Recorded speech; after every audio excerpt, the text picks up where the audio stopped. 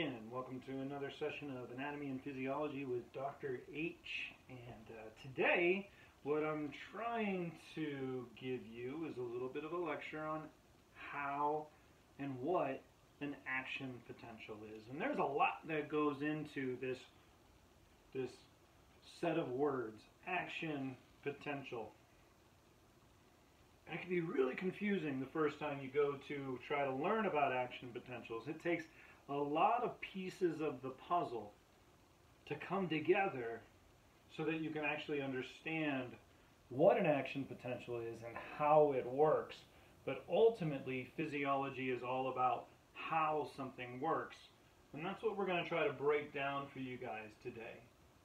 So I think the very beginning of understanding what an action potential is to ask ourselves what the word potential even means. And in science, when we say the word potential, what we're asking or what we're saying is voltage. Okay? Potential, the word potential means voltage. So maybe this will help clear up a few things for people that are just beginning to learn about action potentials, is that a potential is voltage, and most people have heard the term voltage before and know that voltage has to do with electricity. And that's what action potentials have to do with, is electricity. And we can think of an action potential. The word action tells us that electricity has an action. And in the human body, that action is typically relating to the movement of that electricity. Down, for instance, an axon of a neuron. It's not the only case for action potentials in the human body, but it's a pretty good representation of what we're dealing with when we say the word action. Moving voltage, moving potential. So, let's look at what voltage is. What exactly is voltage? And when you guys learned about a plasma membrane, and that's what we need to go down to, when we're looking at action potentials, we're looking at the voltage across the plasma membrane. So we're going to simplify our plasma membrane. We're going to say this is a phospholipid bilayer. This out here is going to be the extracellular fluid, or the ECF, and this in here is going to be the intracellular fluid, or the ICF. And this is our phospholipid bilayer. And if you recall, right, phospholipid bilayer has two sides attracted to water, so two sides that are hydrophilic, so two sides that are polar. And the entire center of this is the lipid tails, right? These are the fatty acids. The entire core is nonpolar. And what's so great about nonpolar things is that they are not charged. And non-charged chemicals, well, they repel charged chemicals. So if we're just looking at charges, something like sodium has a positive charge. A positive charge, a positive charge, and we start seeing charges line up on a cell membrane. Can those charges just get through a plasma membrane on their own? If the core is nonpolar, then it repels charged molecules. Therefore, charges cannot make it through that cell membrane on their own, even if there is a large difference between the two sides. Remember, diffusion relies on concentration gradients. And the difference between these two sides is simply if you take one side and subtract the other side. So arbitrarily, we said there are 7 positive charges on the ECF and 3 positive charges in the ICF. That's just arbitrary. We just made that as an example because why not? And these positive charges want to go from an area of high to low. They want to go into the cell. But right now, they can't. And it's the separation of these charges, that's what we define as voltage. Voltage is the separation of charges. So when we have a different number of charges outside of the cell compared to the inside of the cell, this is voltage. And this nonpolar core of a phospholipid membrane bilayer, this is an insulator. This insulates the movement of voltage. It makes it so that we can separate those charges from one another. The last term that you'll often hear related to electricity is current. So maybe you guys have heard this term current before. Well, current now is defined as the movement of charges. And if you think about a cell membrane, a plasma membrane, what allows things to move across that plasma membrane? The answer is channels and other transport proteins. So if we integrate a protein into our cell membrane here, what can we finally do? Let's say, for instance, this is a cation channel. Cation tells us a positively charged ion. So now these positively charged ions can move from an area of high to low. Now they can move through the plasma membrane. And the movement of those charges across the membrane is called current. So now we have current. I think that's the background that a lot of people are missing. Hopefully that made sense to you. Because what we're going to need to do is we're going to have to figure out how a cell even creates a voltage in the first place. How do cells separate charges to begin with? And then we're going to end up talking about our graph, the action potential curve, that most professors just say, here, memorize. I want you guys to learn how an action potential is even made. What allows the membrane potential to even set itself to what's called a resting membrane potential. And it all has to do with voltage. And what an action potential is once we allow current to start to move across that membrane, we can measure that current using this graph. So let's do this. Let's do this. So what I'm going to do is I'm going to start, and this is what you guys should start to think about, is you start with an arbitrary cell. So just make a circle. Not all cells in the human body are circular, but our arbitrary cell is going to be circular, because why the heck not? And this will be a plasma membrane. Okay, this will be a plasma membrane.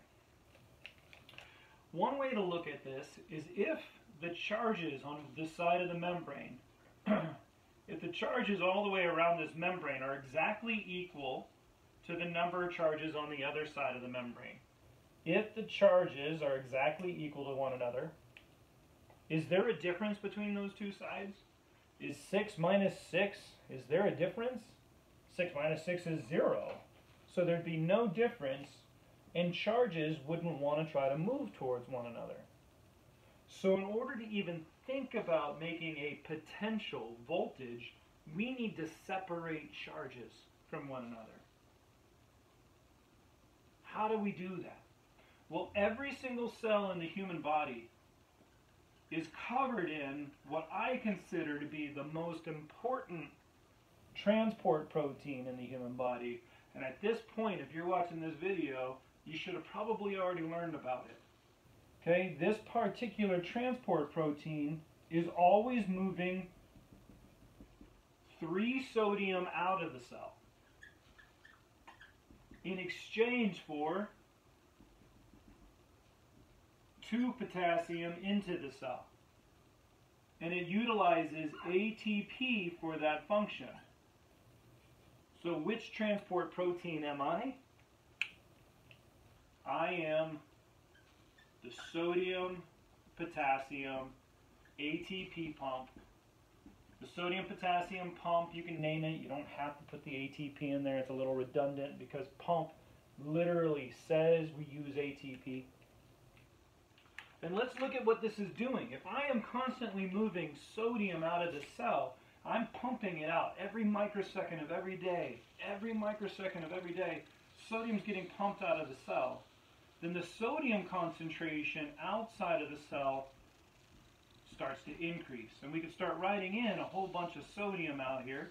And we're just going to put 6 sodium to make our lives a little bit easier. And let's say it's pumping in potassium. So what's happening to the potassium concentration inside of the cell? The potassium concentration inside of that cell would be increasing as well. So let's go ahead and draw in some potassium. Again, this is a little bit arbitrary for learning about how this thing works. Don't worry too much about the number of potassium and sodium that you're putting in. It doesn't really matter in terms of the concept. There is a difference in the number that you might have to learn about at some point, but for now, let's not worry about that. So the sodium-potassium ATP pump is pumping potassium into the cell all the time, but please don't forget, that doesn't mean there's no potassium out here. There's always a little bit of potassium outside the cell. It doesn't mean that there's no sodium inside the cell. There's always a little bit of sodium inside the cell. Got it. It doesn't mean there's only one sodium though, so don't take me literal.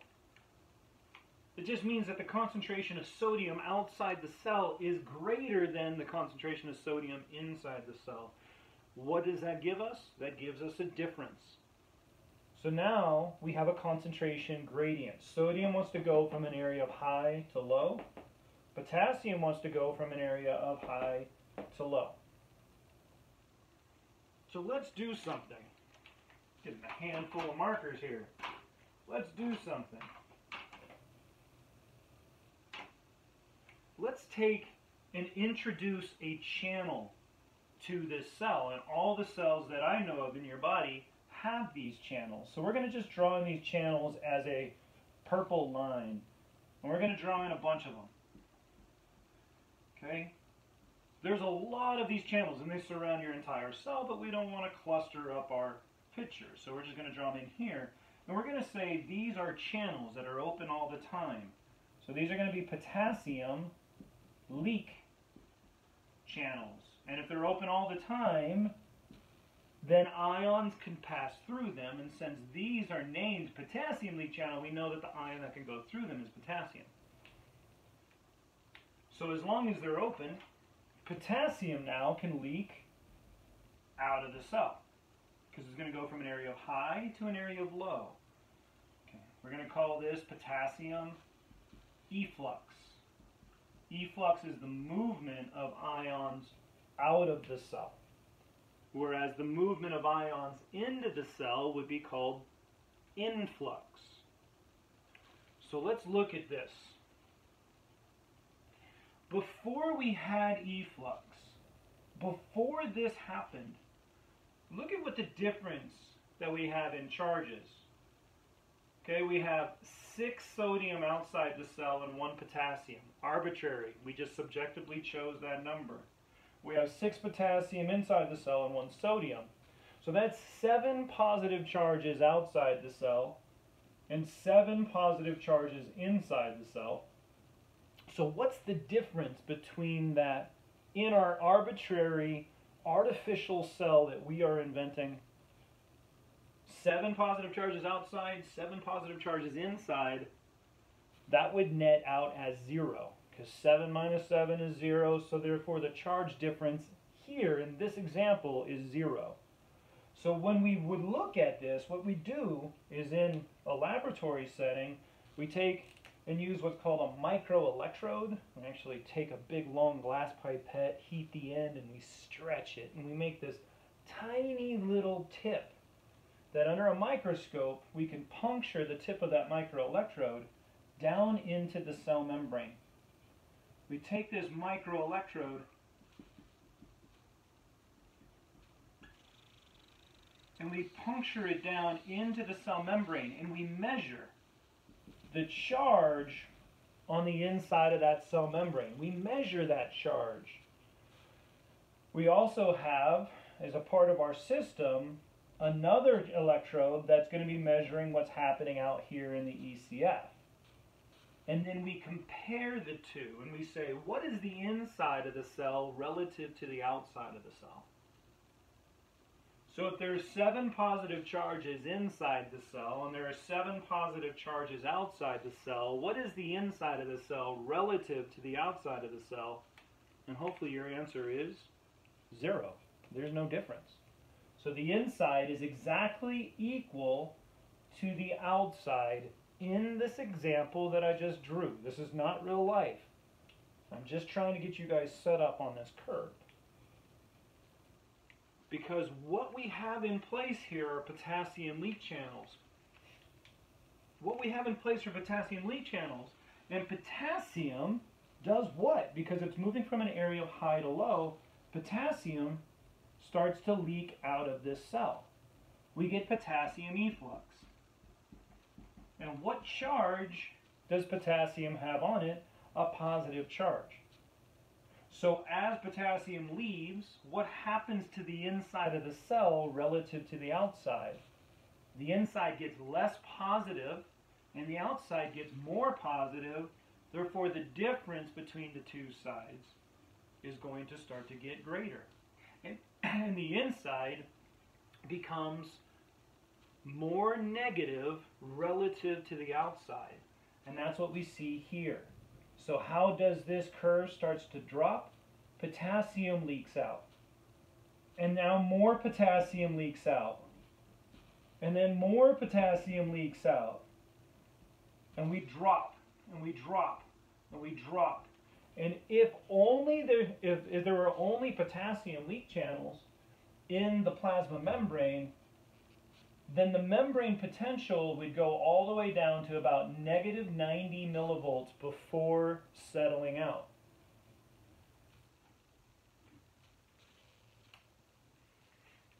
But there's not only potassium leak channels in most neurons and skeletal muscles. We also have sodium leak channels. But I'm only going to draw a couple of sodium leak channels. So let's label these as sodium leak channel.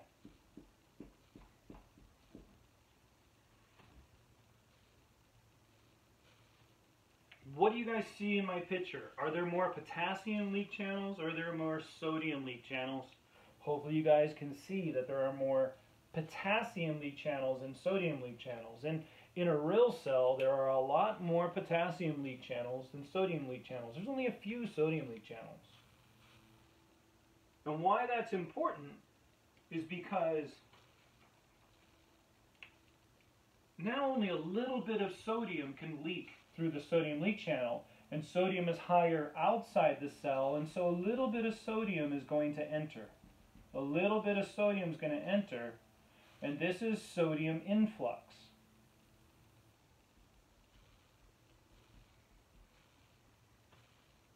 And if a little bit of sodium enters the cell, sorry about the room here, I just kind of ran out of room, but if only a little bit of sodium enters the cell, well, what charge is sodium? Sodium is a positive charge.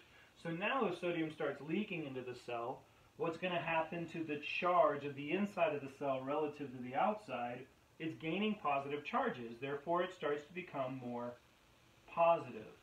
And that's what sets the homeostasis for your plasma membrane voltage. That's what sets resting membrane potential, which is abbreviated as RMP. And the RMP of most neurons and skeletal muscles is negative 70 millivolts. How? I just explained how.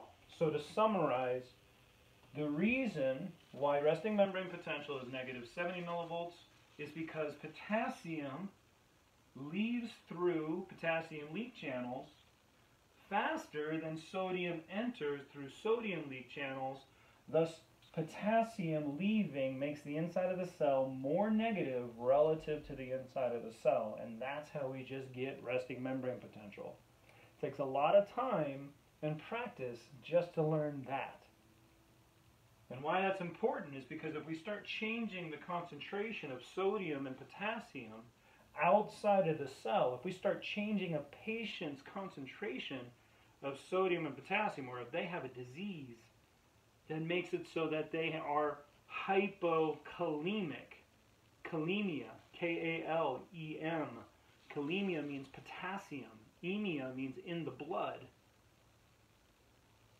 So if we start changing the amount of potassium in the blood, then we're going to change the rate that potassium can diffuse through that plasma membrane, and we start changing resting membrane potentials through the entire body. The rest of that lecture would be for another YouTube channel video, because we don't want to try to complicate things more than they already are. Let's get back into action potentials. All we've done so far is set a resting membrane potential.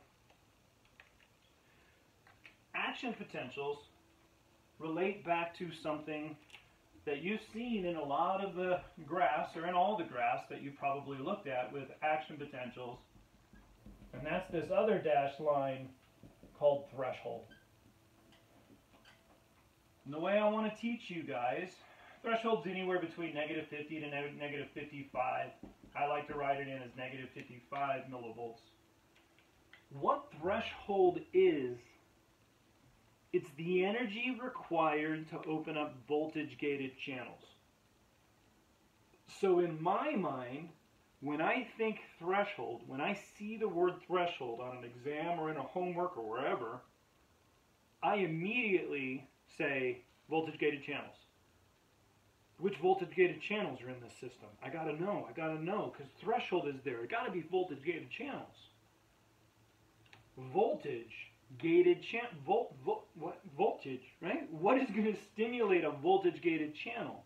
This is now going to be a channel with a gate in it that can open or close. And the answer, what's going to be the stimulus to open that, is voltage. And that's what this number right here is. That's the voltage, or the energy, required to open up that voltage-gated channel. So threshold is always going to be related with voltage-gated channels. So what's going to happen in the real body? Okay. Let's now start to walk ourselves through what's going to happen. We're going to add some more things over here to our arbitrary cell. You see that it's expanding. Don't try to look at the snapshot at it at the end. Make sure you can go through step by step.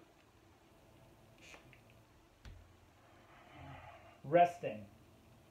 So the cell's just going to be chilling, right? It's just chilling. It's a resting membrane potential. It's happy as a clam, whatever the heck that saying means.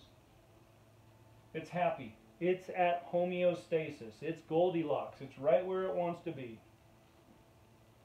And what's going to end up happening, this is going to be what we call RMP. What's going to end up happening is the cell is going to receive a signal. Doesn't really matter how that signal gets to it. Most of the time it's through a graded potential, what's called an excitatory postsynaptic potential. But it can happen in any way where we have positive charges build up inside of that cell. And as positive charges build up inside of that cell, it's going to cause the inside of the cell to become more positive relative to resting membrane potential.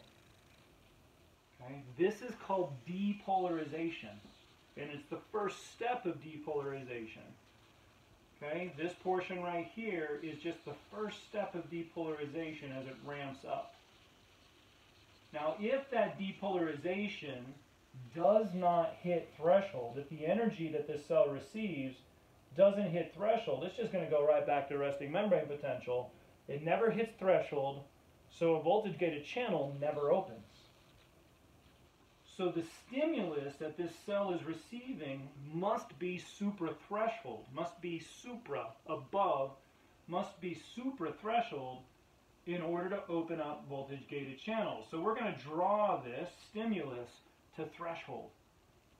At which point, the second that this particular action, whatever it may be, hits threshold, what did I just teach you is going to open at threshold?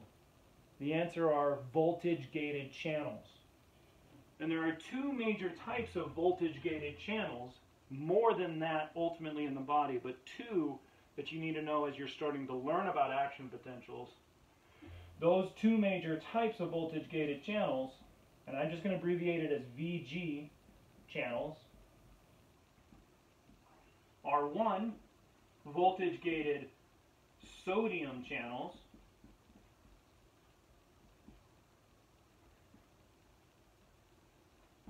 and 2 voltage gated potassium channels.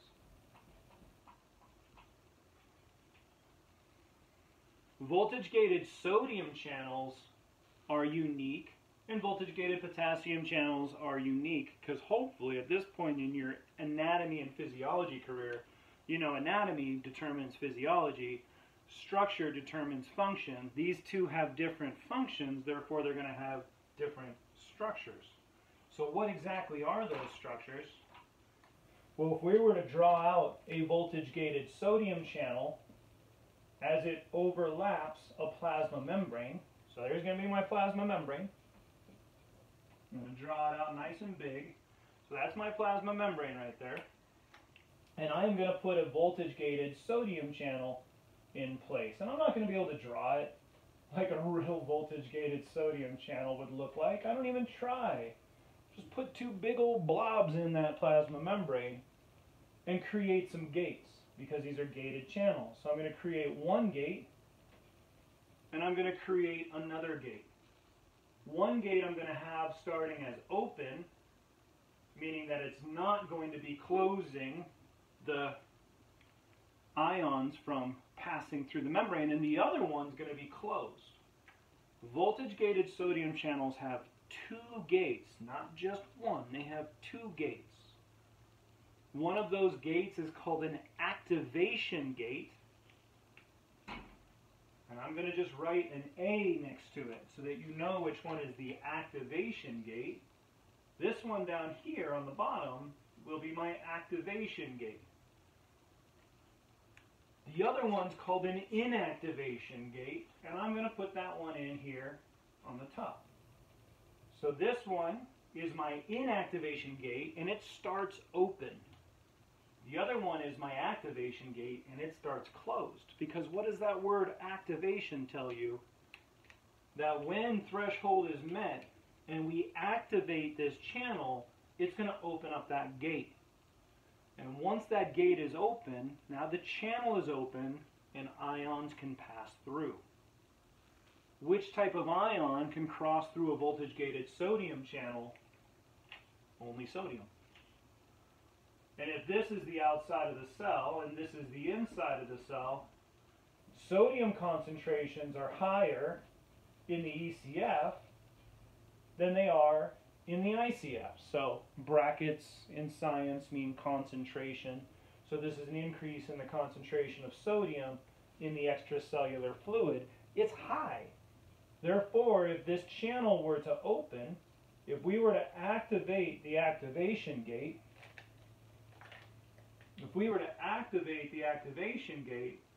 now we'd have an open channel pore, and sodium can start moving through it. And since sodium is higher outside of the cell, it rushes into the cell. And what charge does sodium have? It has plus charges. So as sodium rushes into the cell, it makes the inside of the cell relatively more positive. So if we go down on our graph, if sodium were rushing into the cell, it would make our graph more positive, closer to 0 or even above 0. Voltage-gated potassium channels. So for voltage-gated potassium channels, I'm going to draw them in over on this side. I'm going to just make them green here. Voltage-gated potassium channels are pretty cool. They have what's called a ball and chain. So there's a chain protein, and at the end of that chain protein is a big protein ball. And what allows this ball to move is the chain. So this ball could either be in the pocket, or it can be removed from the pocket of that channel. So if the ball is in the pocket, it blocks the pocket and nothing can move through it. If the ball is removed from the pocket, now we got ourselves an access for something. This process of moving this chain-like protein is slow. So this is our voltage-gated potassium channel, and it opens very slow because of that chain. The voltage gated sodium channel opens extremely fast. So what's going to come first? What's going to open first? The voltage gated sodium channels open first. At the same time, the voltage gated potassium channels are going to start to open, but they're slow.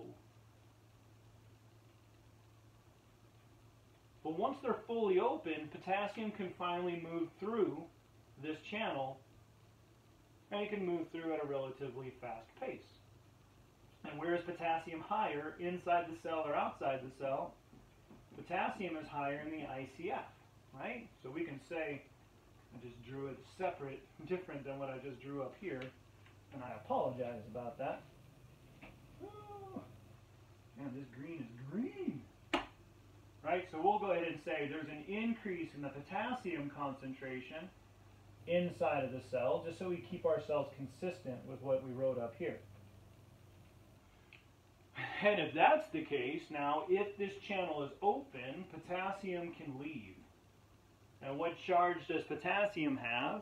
Potassium has a positive charge. Therefore, the inside of the cell is losing positive charges, making the inside of the cell relatively more negative. And if this curve were to come back down, right, it's becoming more negative. As it goes from 0 to negative 70, that's because potassium is rushing out of the cell, making the outside of the cell relatively more positive compared to the inside of the cell. Let's go back to our graph now. What do we know opens at threshold? Voltage gated channels. Which voltage gated channels open at threshold? Both of them. But which one opens first because it's faster? The voltage gated sodium channel opens first because it's faster.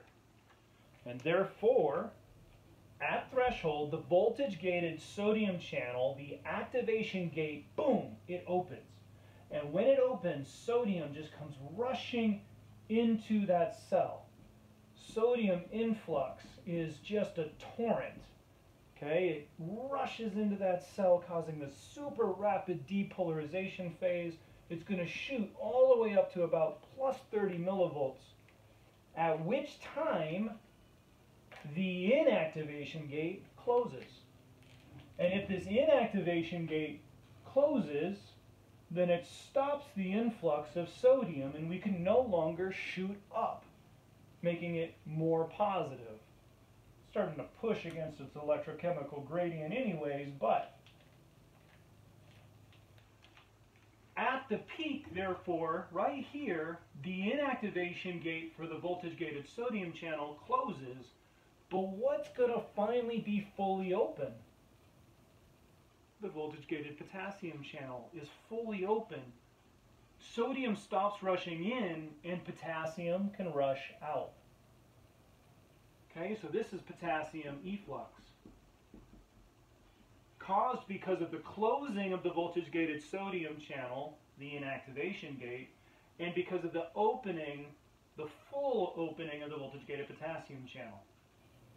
And as it drops, as it drops, as it drops, it's going to reach threshold. It's going to drop below threshold. The stimulus for opening these gates was threshold. So when we're below threshold, it's going to start to close these gates. And it's going to start to get the voltage-gated sodium channel back to its original position. The activation gate's going to close. Then the inactivation gate's going to open. This occurs fast. Boom, boom. We're back to our starting position. But what do we know about the voltage-gated potassium channel, the ball and chain? The chain is slow. So even though the voltage-gated potassium channel starts to close, it can't close fast enough. And potassium rushes out of the cell, and it overcompensates. It overcompensates, causing a hyperpolarization phase. Hyperpolarization. Anything below resting membrane potential is hyperpolarization. But finally, down here in the middle of the hyperpolarization step, the voltage-gated potassium channel fully closes, and that's going to allow due to the potassium leak channels, sodium leak channels, and the sodium potassium ATP pump. That's going to bring everything back to resting membrane potential. And once it's back to resting membrane potential, it's going to be waiting for the next signal. So we're back here at RMP again. Let's do this all together. We start out at resting membrane potential. Because sodium leaks out of the channel. Nope. Let's do this again. We start at the resting membrane potential because potassium leaks out of the cell faster than sodium leaks in. That's what we started with. At which point, positive charges, doesn't matter how, some EPSP, some excitatory postsynaptic potential, it could be calcium, sodium, potassium, doesn't matter. However we increase the positive charges inside of a cell, it's going to cause a small little depolarization step that we show in light green here. If that EPSP is suprathreshold, it will cause an action potential. If it's subthreshold, no action potential occurs. If it's suprathreshold, at threshold, the activation gate for the voltage-gated sodium channel opens, allowing for the massive influx of sodium through that membrane into the cell. Positive charges come rushing into that cell, creating a peak voltage. At about plus 30, the inactivation gate for the voltage-gated sodium channels close, and the voltage-gated potassium channels fully open, allowing potassium to rush out of the cell, potassium efflux. It reaches threshold. The voltage-gated sodium channels reset itself, but the voltage-gated potassium channel closes slowly, causing an overextension of potassium efflux, creating a hyperpolarizing step. Finally, the voltage-gated potassium channels fully close. Due to the leak channels and the pumps, we're going to return this cell to resting membrane potential. I hope that was helpful. Not just a bunch of blibbity blop up on a whiteboard. I'm always just trying to help. Little pieces of the puzzle come together to create the puzzle. And there's even more to this, like how does this thing really truly work, like in a neuron or in a skeletal muscle? That's going to take even more practice beyond this. So for now, learn how an action potential works, and then you can learn how you can change an action potential, which now will affect future patients if you're going into the medical field, or your experimental studies if you're going into the biology field, or whatever the case may be. Let's think about that. What if we blocked voltage-gated sodium channels? If we use a drug to block those voltage-gated sodium channels, we block the activation gate from opening. Will an action potential occur even if we have a suprathreshold EPSP? No. We block the voltage-gated sodium channels. They can't open. Therefore, there's no action potential. It doesn't exist. So now, the example I like to give, touch your arm. What does this all mean? How do we put this into a real-life perspective? Touch your arm. What happened out here? When you touched your arm, you put pressure on receptors. Okay. Those receptors now create a receptor potential. This is an EPSP. This is an excitatory postsynaptic, in essence, potential. It's a type of graded potential. It's called a receptor potential, which now creates an action potential because we get a suprathreshold event that's going to send that action potential through the cord up to your spinal cord, through the cord, I meant axon, through the axon, up into the spinal cord, up to the brain, and then we perceive or are aware of that touch. That's how you can feel the touch. The feeling doesn't come from down here. It only comes because that signal gets sent to your brain.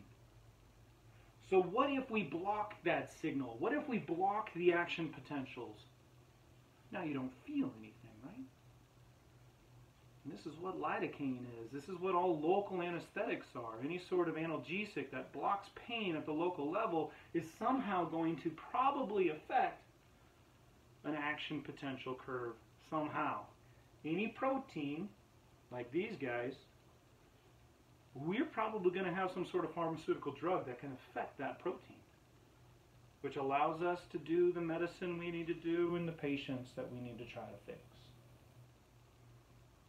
I hope this is enlightening. I hope this kind of made some little light bulbs go off in some brains. That's all for now. Until next time, humankind, be bold.